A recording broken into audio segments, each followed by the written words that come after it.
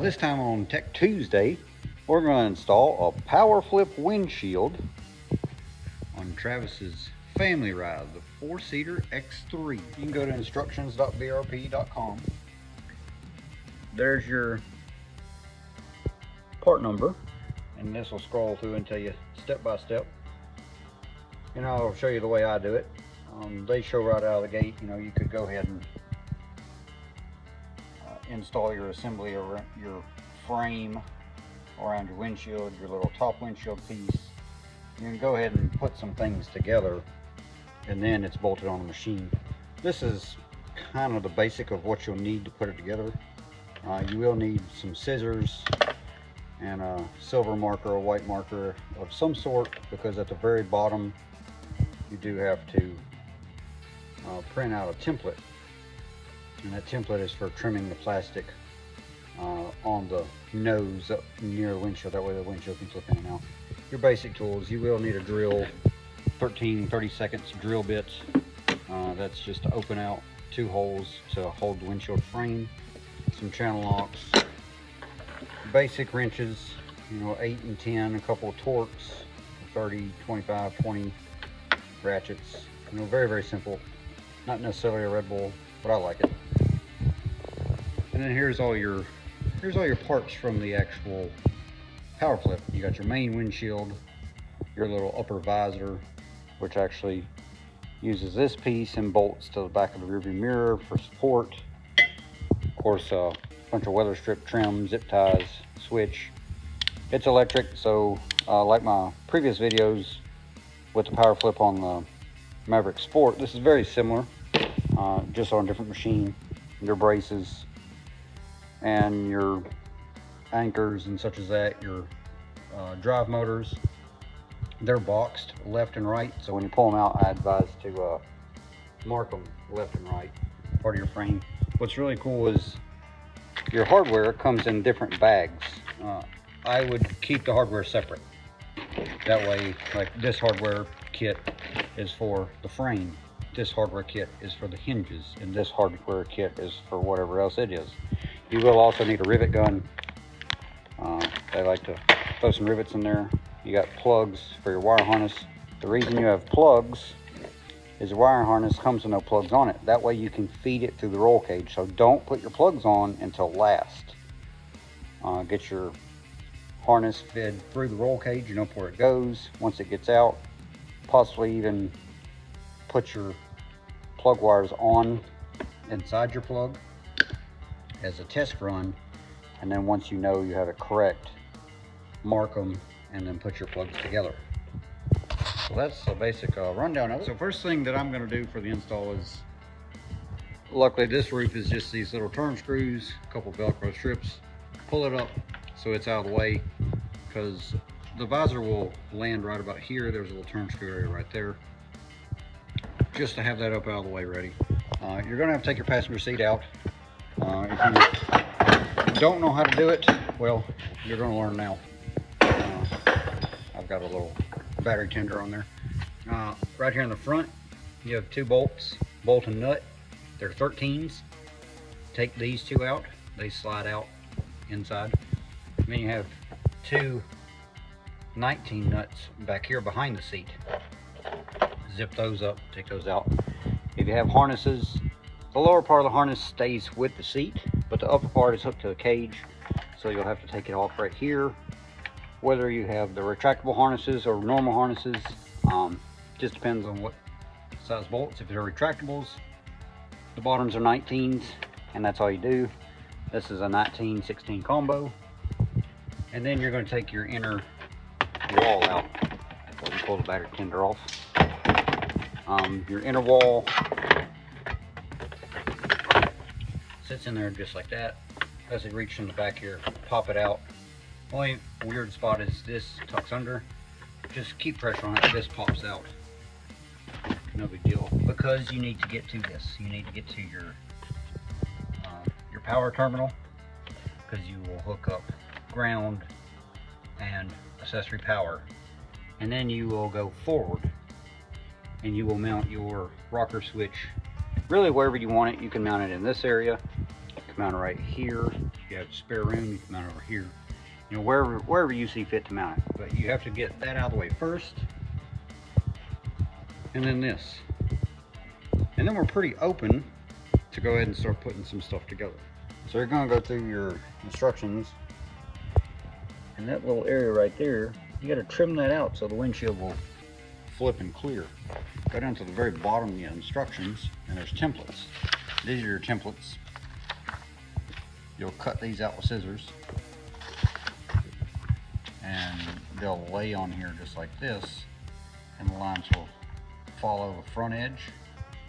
Tape them together, make a line, and you'll cut off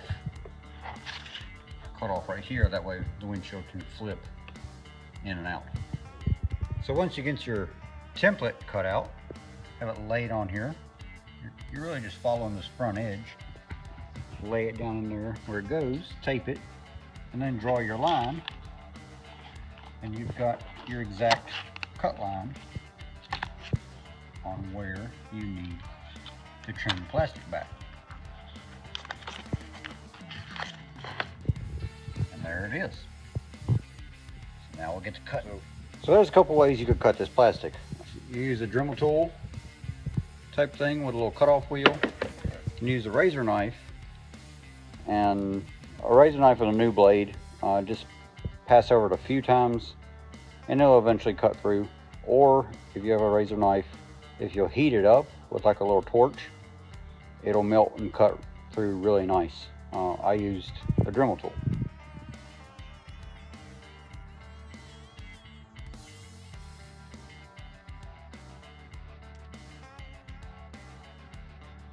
So now that I got the piece cut off with the Dremel tool, it leaves it a little rough. You can take your razor knife or even like a little file and just drag along through there and just get the excess off. Clean her up really nice. The little visor mount, you'll take some of your weather strip and you'll stick it to your little visor mount here.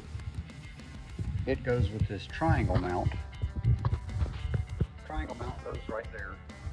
You pull your mirror bolt out and put a longer one back in, then you do a bolt and a nut. It's this size little bolt, the little M6. And then you have these two little meat-eating washers. They go in from the side to hold this, and that's going to hold your visor. Set it all, you can tighten these two, but put these in here loosely. That way when you set your visor on, this can be adjusted. So when it comes to your upper visor, you have a little quarter turn screws here. This is the order they go together. Screw, washer, and through the window, this goes up. This is like a little locking ring that'll fit right in there. And the foam goes very last. So that's kind of the complete deal. So once you get your visor slid up in there, your little quarter turn screws, holding it down on both sides. Use these little 5mm with a flat washer and a locking nut to go in your center section, all three of them together. We move on to the windshield frame. Get a towel and lay your windshield down. All these pieces basically land together like this on the windshield itself. The frame goes here, these go to here, it works its way around and back bolts up. You'll want to put a little bit of the foam weather strip tape on the back sides, and then a couple pieces on the back sides all the way around to kind of give it a little foam barrier. Now these two holes right here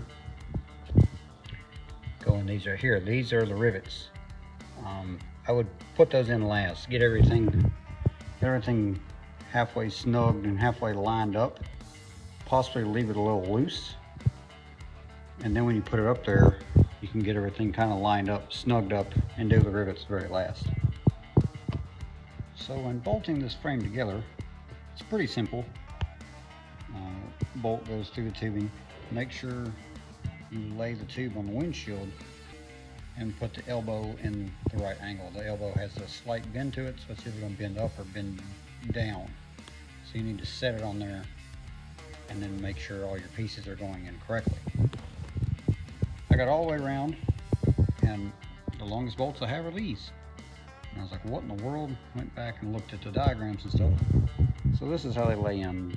Bolt and washer go on the back side, and that hole is hex shaped. So you take your little gold nuts and put them in backwards from what you would normally put them in. And they land just like that. That way the threads are going inward. So just a little side note secret. So we're sticking our foam around the edge of the frame, windshield side. That way it doesn't rub and rattle. All right, here's your little secret. It's hard to get the backing off this foam without ripping the glue. So take a sharp razor blade, pierce it, and make a rip in it. Then you can peel it off pretty easy. So we see we got the frame all bolted together loosely with our foam on the back side, using all the shorter bolts for the frame area here and here. The little bit longer ones go here and here, and then there's the longer ones go here because this little frame piece sets on there and the bushing goes in from the outside. This is what the pivot is for the whole windshield. So to push that bushing, you can use channel lock pliers. You're going to struggle with a little bit, or you use a vise like this. And really, you just wind it in, and once it gets to a certain point, back it back off, put a socket over it, and then squish it all the way shut. All right, so once we got our windshield frame all in there snugged up, got our little pivot arms and bushings all set where they go, go over here to your machine. There's two holes here from the factory. This is where the 13/32 drill bit comes in. You're going to drill the outer section, but not the inner section. These bolts have these little sleeves that keeps it from collapsing. You put the sleeve on all the way through. Just a side note, this bottom bolt, the hole barely misses the tubing, so the tubing goes under. So you might have to file the hole just a little bit to get that little spacer to get past the tubing and then push out the sides. Once you get the outers drilled, put your bolts and your spacers in, and then you put in your little frame here that holds the windshield and also stacks up for the drive motor that flips the windshield up. So it goes like this, it'll slide on, and you'll have some spacers, and then the drive motor will slide on.